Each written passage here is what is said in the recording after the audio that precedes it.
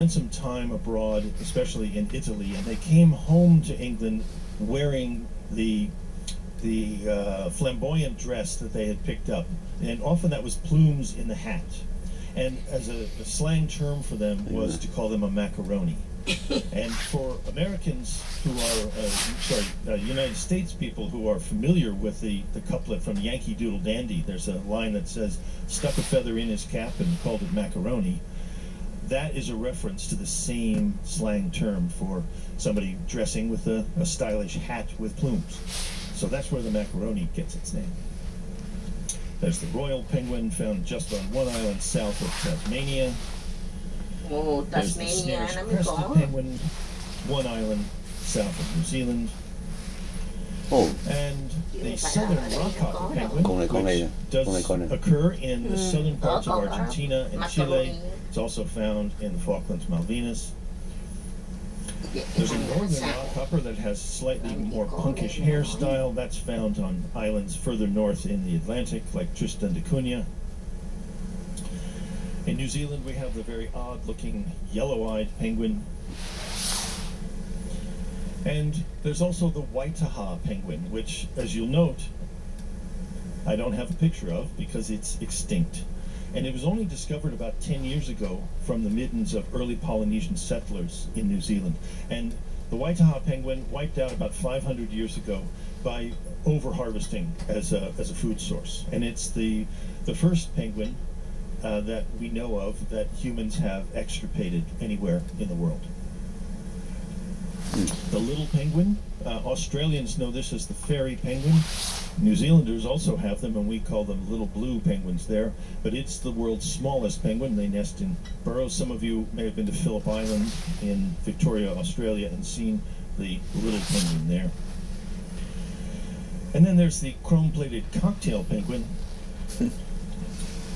Highly social, but not colonial. And the temperate penguins, sometimes called the striped penguins. This is the Magellanic penguin, and many of you will be seeing these birds tomorrow because they nest in Argentina and Chile. They nest in Falklands, Malvinas. They are found in the southern cone of South America. Amazing birds. They're living in a very hot place.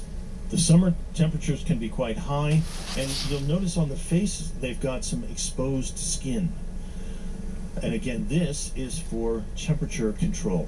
The feathers work as insulation, so if you have some skin without feathering, it can be a great place to suffuse it with blood and share that heat with the atmosphere. And so the Magellanic penguins do quite a bit of that. They nest in burrows, which also allows for a little more temperature control and protection from foxes and skunks and armadillos and things that would like to eat the eggs. On the other side of the Atlantic, Africa has a single species of penguin, the African penguin, sometimes called the black-footed or jackass penguin. Oh, yeah, jackass. The term jackass penguin is because of the call it makes sounds very much like a donkey braying. But the problem with using that term is that there are other places in the world where other species are called jackass penguins. So the official name is the African penguin. And there's also a penguin on the Galapagos, found off the coast of Ecuador. And this penguin is the only one that will allow you to win an argument in trivia over are there any penguins in the hemisphere? Because the Galapagos straddle the equator, and technically, occasionally, some Galapagos penguins possibly forage in the sea just north of the equator. So I'll leave that to you to argue at your next pub trivia. In the Antarctic Peninsula, the region we're visiting, are chinstrap penguins, and we hope to see chinstrap penguins in our voyage. Here's a lovely, cute little penguin chick, and you'll note it's a small penguin chick, and that's because it's still young enough that it hasn't gotten dirty. This is the penguin chick photo you never see in the calendars, but this is very typical of a penguin chick during the breeding season because they're growing up, but they're not going to change their feathers for 2 months. And they also don't go into the sea to wash because down feathers are not good at insulating in water. They're great in the air, but they don't help in the water. So these birds are going to wear whatever mud or guano or whatever they get on them for the full 2 months. These birds are very healthy, by the way. The ones in the picture here, they're doing fine. They just look, not very cuddly. The Gen 2 penguin is one I think we're highly likely to see. They're found in Falklands, Malvinas, but also in a couple of places in the Beagle Channel near Ushuaia and in the Antarctic Peninsula. And like all the penguins, they feed their chicks by direct regurgitation, where they vomit up food directly into the mouth of the chick. It kind of looks like they're biting the heads off their babies, but don't worry, they do still grow to maturity. And the basic penguin for most people's imagination is the Adelie penguin. Simple, black and white, and this bird is found only in the Antarctic and all around the Antarctic, in all parts. I'm going to walk through a little bit of the breeding life of these penguins, and we're looking out of a helicopter here about 4,000 feet up, and to the practiced eye you can see the penguin colonies because they're a different color from the basic rock. And that different color is the pinkish tone that you're seeing in the mid-foreground there. If it's plain tan rock, that's just rock, but the pinkish stuff, that's penguin guano. Krill, that shrimp-like crustacean that they eat, has a pink pigment in it. And the penguin's gut does not process that, so it passes out with the feces. And penguins keep coming back to the same colony year after year, century after century. And so in the Antarctic environment where that's not decomposing very quickly, it leaves a layer of guano with a pink color to it. And so you can spot a penguin colony from quite a long ways away. And you can also smell them from a long way away too, which I'm sorry, I couldn't figure out a way to bring that odor into the room here, but something to look forward to. These are claw marks in rock by penguins who have walked up this same path for years, decades, centuries. And because of that, their claws have etched into this quartzite rock. They are creatures of habit. And most of the penguins like to nest in groups with other members of the same species. They like to be together, but not too close. The idea is that you take a space and you defend that space, but if I'm nesting here and I can bite you if you're my neighbor and I can bite you without getting up from my nest, I'm going to bite you. And the same vice versa. And so what you find is the penguins all end up being about just out of beak range from one another. We tested that scientifically. Just by putting a penguin toy on the edge of a colony, it was very quickly savaged. Where a penguin nests has big implications. These penguins have chosen poorly because they've got a creek running through their colony now. Meltwater from the glacier in behind, not shown in the picture. But it also shows you why a penguin has nests. In the Antarctic, penguin nests are not about cushioning, they're not about insulation, they're about a raised platform. And giving your eggs a chance, and then your chicks, to sit in something that's not the lowest point where meltwater or melting snow is going to accumulate. Sometimes, of course, the nest just isn't high enough. In this case, these birds failed to breed that summer. Penguins also nest in places that seem weird to us. They walk with those seemingly small legs, waddling and stuff. You'd think they'd come out of the water and nest right on the beach. And they don't do that, though, because there's usually snow right on the beach in the beginning of the summer. When you visit a place like this, and in the time of year we'll be seeing things, it seems odd because there's all of this open real estate with no penguins. Why do they do the long walk to the top of this little hill? And it's because when they came ashore in October, the top of this little hill didn't have any snow on it, and every place else did. You can see it happening here in an early November photo. The birds in the foreground here, they're sitting there waiting. They won't lay their eggs on the snow. They have to be on solid ground. But the birds that are on that little ridge in the background, well, they're getting a possibly 3 or 4 week head start. And it's a very short summer, so you want to start as soon as you can. Similar photos from the same place, 10 days apart. And the top, basically look at where the red square is the exact spot in both photos. And the takeaway is that the bottom photo, 10 days later, has quite a significant amount more of bare ground showing. Now, the basic family unit of penguins that we talked about is a mated pair. And when we do a census of penguins, we don't count individual birds, we count mated pairs. For all the species, the males and females look the same with slight differences. The males are usually a little bit taller, a tiny bit heavier. Maybe their beak is a wee bit longer, but it's very hard to tell. And if you haven't been spending time in a colony, really seeing a lot of birds, it's hard to make that judgment call. But the thing about the penguin parents is you need 2 parents to raise the chicks. And you're going to be doing 3 main jobs. These will probably seem very familiar to you. Guarding. You've got to keep predators away, like skuas here. And of course, the penguins are going to sit tight and just guard their little spot.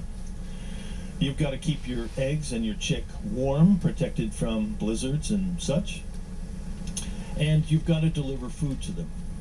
And you can't do all of those things by yourself as a penguin parent, because let's say I'm out getting food to bring back to feed my chick. Well, I'm obviously not guarding and I'm not warming that chick while I'm out getting food. So my partner needs to be there on the nest doing those things while I'm bringing food back. And both male and females swap out those duties quite equally. These 2 penguin chicks are already locked in mortal combat because they are competing for food from their parents' mouth. And so they're jockeying for position as they beg for food. And the one in front in this photo is winning because he or she, and you can't tell the difference at this stage, he or she has boxed out the sibling, pushed it back in where it can't get its head up to get a clear delivery of food. And what happens is the penguin parent will feed the chick that begs best. They don't divvy it out equally. If you beg better, you get more food. And of course, if you get more food, you grow a little faster, better. you get a little taller, makes it even easier to outcompete your sibling. And pretty soon, if there's not a lot of food around, one penguin chick will wither and starve to death. But in years when there's a lot of food available, the bird that begs well gets its fill, falls asleep, has a nap, and the parent still has some food available and will feed the one bird that doesn't beg quite so well. And in those years, both chicks will be reared. Now, as they get a little older, they get a little more demanding for food. Here, the penguin has found its mom has come back and is now chasing it, begging for food. And the reason that this bird, the adult here, is running away from its chick is that just out of frame here, there's another couple of chicks chasing, because the penguin chicks, they'll beg from any adult.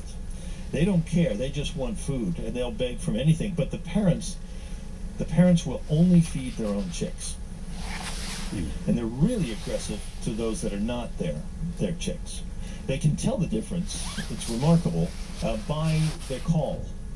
And I've spent, months sitting there huddled watching penguins and taking observations and hearing these little cheap begging calls. And, for a human, they're all the same.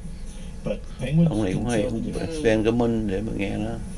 So at a certain stage, when the chicks are old enough to be able to maintain their own body temperature, with a good down coat on them and a little bit of blubber showing up now, they can sit and wait while both parents go to sea to bring food back at shorter intervals. And at this stage, the penguin chicks are just kind of sitting around waiting for meals.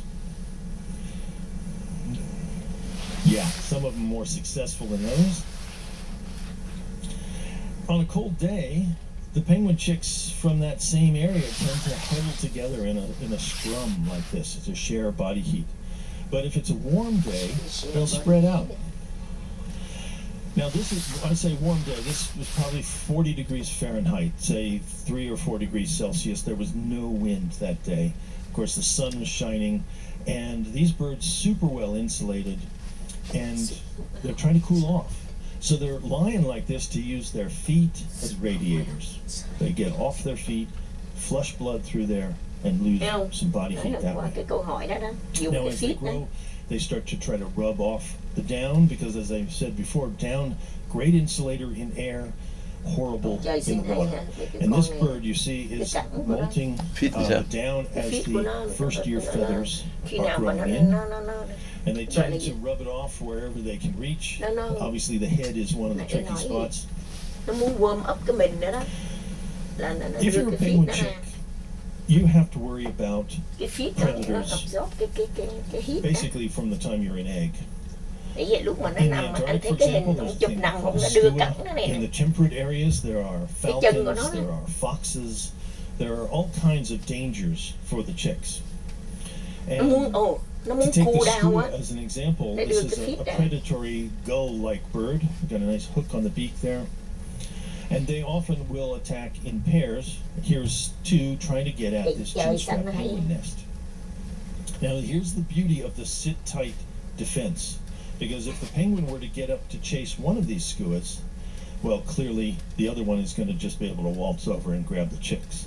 So no, they sit tight and defend what they can reach without getting up. In this case, they were successful at driving off the predators, but of course that's not always the case. The skuas are effective. They take the penguin chicks and they do clean them up pretty well, because of course they've got chicks to feed too. And if there's anybody here in public relations who wants a real challenge, it would be to rehabilitate the public opinion about skuas. Because of course they eat cute penguin chicks, but they're just as important a part of the Antarctic ecosystem. Now, in the water, it's a different story. The chicks have to worry about predators on land and in the water, but the adults, who have been feeling pretty safe on land, have to worry when they go into the sea. And of course they have to go into the sea because that's where all their food is.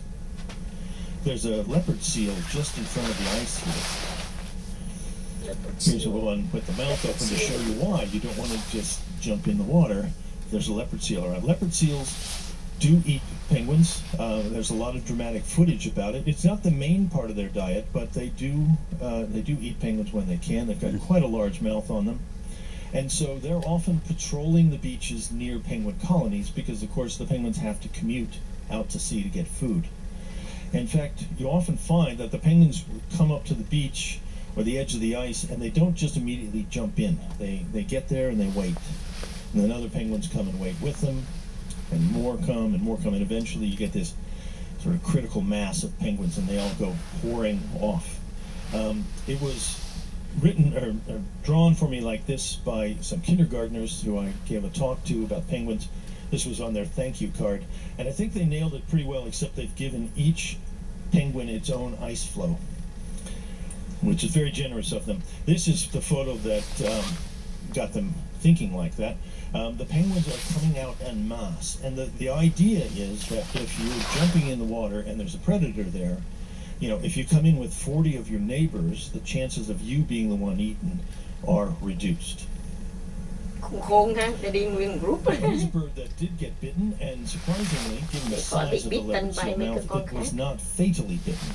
It managed to get away, it came back ashore and hung around our camp for a few days and healed up, and then went back out to sea, where of course it has to, because that's where all the food is. Now, penguins live, for the most part, in places that people don't. And so many species are free from direct impacts from human civilization. There's a few places in the world where they have been eaten or their eggs were consumed and stuff. That's barely happening anywhere these days. They're often found on islands that don't get large developments and such. But in different places, they do face different threats. And in fact, out of the formally recognized 18 species, 13 of them are currently considered threatened or in worse shape than that. For some, like the Magellanic penguin in South America, their numbers are declining because of changes in how much food they can get during the winter months when they're feeding off the coast of Argentina.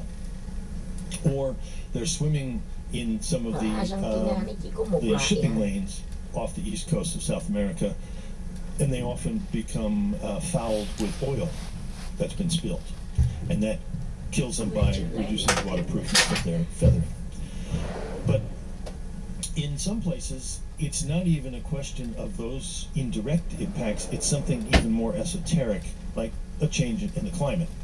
Now, this scenario in the Antarctic, what you see here, that's a lot of ice in the water, and that's great from most penguins' perspective, because ice is a wonderful habitat under which to grow penguin food. And without going into the whole food web here, there's a lot of marine algae, the phytoplankton, and that gets eaten by krill and small fish, and they in turn get eaten by penguins. So this kind of seascape is great because it means a lot of room for the growth of the food source. But the distribution of ice is not consistent around the continent. So if we just look at the Adelie penguins, all those orange dots on the coastline, each one is a penguin colony. The area growing at the moment. Numbers are increasing. Circle, they are decreasing. And what's happening basically is a change in of warming temperatures. The Antarctic Peninsula, that area in red, which is where we're headed, is warming much faster than the rest of Antarctica. And that's impacting on the Adelie penguin populations there. More dramatically, just last year, a study was published that showed a catastrophic loss of emperor penguins in one corner of the Antarctic. This map is showing you sea ice anomalies from 13 months ago, and the bluer the area you see, the more ice there is compared to the average amount of sea ice. And the redder the areas, that means the less, how much less ice there is compared to the mean. And for the most part, you can see there's one blue zone. But I want to zoom in on the Bellingshausen Sea there, circled, the darkest red on the zone here. Because there's a group of emperor penguin colonies nesting down there, and they were affected by the change in the sea ice conditions. Emperor penguins nest on the sea ice, not on land. So they're nesting on a solid bit of ice that's generally protected and connected to the mainland, so it survives the winter and the springtime. And it's a very convenient place to breed because it's close to the waterfront where you get all your food. But of course, it's vulnerable to the loss of ice. And in this part of the Antarctic coast, this is the Antarctic Peninsula landmass that you see here, and where we'll be visiting is kind of off to the top right-hand corner of this photo. Those different names, Rothschild Island, Verdi Peninsula, etc., those are the names of emperor penguin colonies. And all of them failed to raise any chicks last year. And the reason for that is that the ice disappeared early, while the chicks were still wearing down coats and therefore not waterproof and therefore unable to survive being immersed in the Southern Ocean. These two photos are of the exact same area. On the left, inside that little circle, you see a dark smudge at the very middle of the circle. That is the penguin colony as seen by satellite photo. And if you look at the icebergs that are casting shadows there, those icebergs are in the exact same positions in the right-hand side photo. The black that you see in the right-hand photo, all of that black area is open water.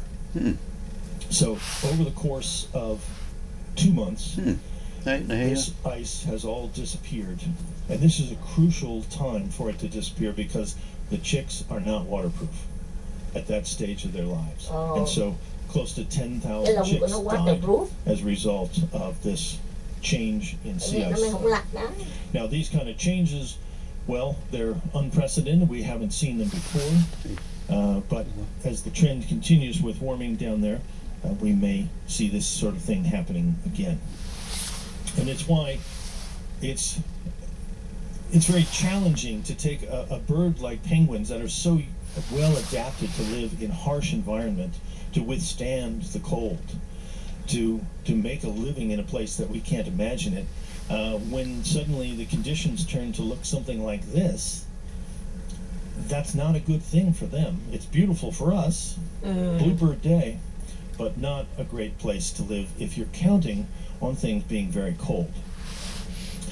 Now, the penguins around the world continue to enthrall people.